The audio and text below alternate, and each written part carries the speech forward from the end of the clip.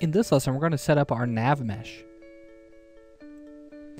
Alright, so in the last lesson we had set up our enemy and the mothership, and now what we want to do is we want to go ahead and set up the nav mesh and the nav mesh agent.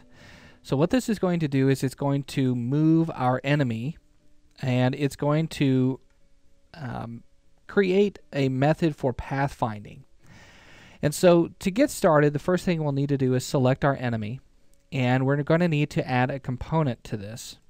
So we're going to add the component, and we're looking for Nav Mesh Agent. So let's just type in nav, and you'll see Nav Mesh Agent pop up here. So with that, you'll notice that there is this cylinder that pops up over our enemy here. Let's hit F so we can frame in on that. And this cylinder is basically what is going to be used to collide with the nav mesh itself. So what we'll need to do is we'll need to adjust the height, and I'm going to adjust this to a height of 2, and the radius is pretty good on that. We could probably make that go up a little bit higher, but I think it should be good. And then our base offset, if we adjust this, let's go ahead and set this to 0, so that way it's centered up on the object itself. Okay, so it should look something like this. So this is going to basically collide with that nav mesh, and it's going to orient the object that this is on, and it's going to actually move this object as well. So there are a couple of things that we can set up here beyond the look of the nav mesh agent. We can start to mess with the steering. So how fast is this going to go? The angular speed, how fast is it going to turn? The acceleration, so how fast can it get up to the max speed? And then its stopping distance. Okay, we'll have auto braking turned on, so that way if it needs to stop toward it to its target, it will obviously brake on that. Obstacle avoidance. We're going to set this to high quality, and we'll leave the priority at a default value. And then we have our pathfinding, which usually I just leave this on by default. So now that all of this is set up, there's something else that we'll need to do in this process. We'll need to actually bake out a nav mesh for this to work with. Now the nav mesh is going to be bound to the environment. And so we have the desert, and then we also have the rocks here as well. And so what I want to do is I want to combine these two.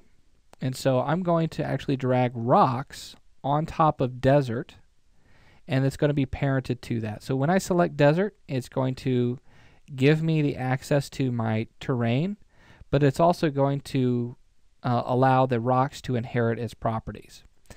So let's select the rocks and let's set those to static. And what that means is that those objects are not going to move. This is very important whenever you're baking out your nav mesh, because it's going to take static objects and it's going to say, all right, I don't need to create the nav mesh on this object. I need to create a hole around it. So that way our AI enemies will go around a static object. So I'm going to say yes, change the children as well. So it's going to make all of those static. And then I'm also going to select the mothership here, and I'm going to set that to static as well. Okay. So let's go ahead and select the desert, and what we're going to do is we're going to go up to Window, and we're going to go to Navigation, and that's going to dock itself right next to the inspector. So let's go to Bake, and you'll see a representation of the baked agent size, and what this is doing is it's inheriting from any nav mesh agents that are in the scene. So my nav mesh agent on my enemy, okay, if we select that, let's go to the inspector, you can see that the nav mesh agent has a height of 2 and a radius of about 0.5. And so on the navigation, that's reflecting, that looks good. And you'll kind of see what it can jump up on. So what's the height that it can jump or step up on? and then also what is the max angle in which it can go up, and 45 is pretty good. So I'm going to leave this just the way it is. We can go into our advanced options, but there's a lot of things in here that we really don't need to get into. These are more advanced, so if we want to like create places where AI could climb up on or something like that, then we would use something in here, but we're not going to worry about that. All right, so everything should be pretty good right now. We could go to areas. We're going to leave everything set to default. What's going to happen is it's going to bake out a nav mesh, and you'll see these colors applied to it. What we're going to see is this light blue colored overlay on top of our level, and that's going to determine what is walkable, okay? And so I'm going to go to bake and then actually bake out this nav mesh. You may want to give this just a little bit of time. You'll see at the bottom right hand corner it's trying to bake out the lighting, and then now you'll see the nav mesh is actually baked out as well. And so what we're seeing here is these areas in which the enemy can navigate.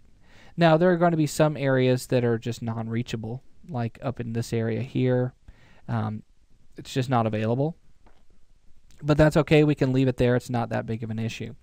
There are also going to be some areas that look like, you know, it might actually navigate up onto this hill or something like that. It's highly unlikely. Your player won't even be able to get up into those areas, so you don't have to worry about that. So looking at the rest of this, it's looking pretty good. We see that we have our mothership that was set to static, and so it baked around that.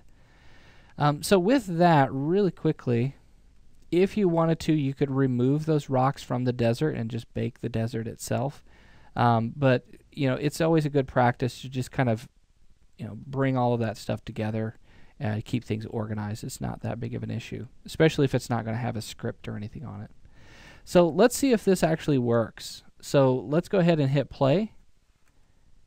And you'll see that our enemy is now tracking our player.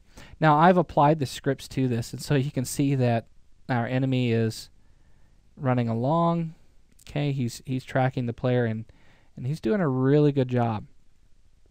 Now I'm making it to where I can actually run faster than the enemy.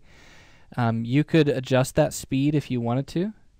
Now that speed is going to be based on the Nav Mesh Agent, okay? Not necessarily any script that we've created on that. Okay. So looking good. We've got our enemy going, and we now have our mothership in here. Let's go ahead and just kind of wait for our enemy to show up. So there he is. He's going kind of slow, and so the point of this is we're trying to collect energy, and we're trying to deposit it to the mothership. And so we want to kind of try to keep an eye on where we're at, try to keep our bearings, which is also why I have not created a system for the camera to flip. It's staying in the same direction. So if you start to notice that you're at the edge of the map, you know, well, maybe I need to go back toward the center. Now, as you begin running around, it's very possible that the Nav Mesh Agent might find a better way to get back to you. So you may actually be going right into that. So that's all part of the fun here. So we're on our way to creating our very first game on this. So there are a couple of other things that we need to take care of, and there is our mothership. Awesome. So we're on our way to making our very first game. And so now what we need to do is we need to create the objects that are going to be our energy. So I think that that's probably what this error is screaming about right here. And if we double click on this and we go into mono develop, it's saying mothership, and we're looking for player inventory and collected energy. It doesn't know where that's at, and so the player inventory script actually has to go on our player. So while we're here, let's go ahead and just take care of that, just to make things nice and easy. So let's go to the player game object. Let's hit F on the keyboard. And then let's go to the inspector and let's add a component. And we are going to add our script, player inventory. And so now everything should work properly. Let's hit play. We shouldn't see any issues. It's saying that there's a null reference exception. Let's go ahead and stop that. Let's take a look at that.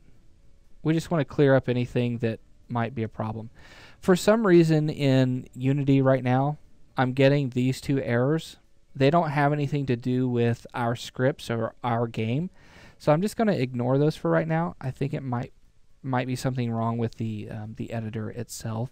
Sometimes this happens. I'm not really sure how to explain that, but there's nothing wrong with our project. We can just go ahead and move on like it's not even there. All right, so let's go ahead and get started with our energy in our next lesson.